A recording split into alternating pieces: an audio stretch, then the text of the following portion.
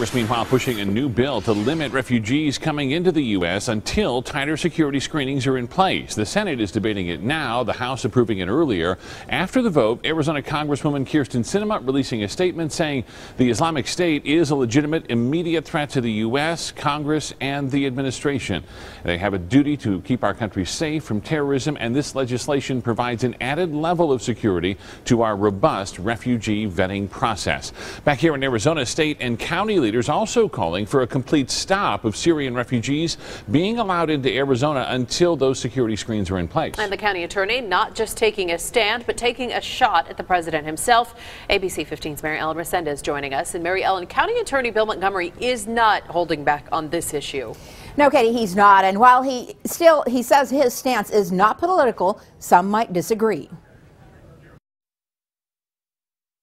Any responsible president would pause and take the necessary steps to work with governors across this country instead of gauging in the rather petulant and immature criticism of political opponents.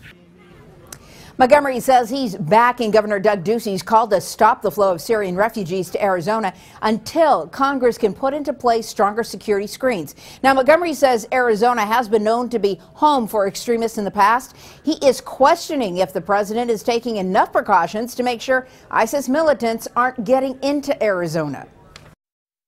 For heaven's sakes, this president's language against fellow Americans is more strident in tone than the tone he ever uses when we're talking about people who actually represent a direct threat to American lives. Now, that being said, Montgomery also pointed out that not all Syrian refugees are insurgents. Katie?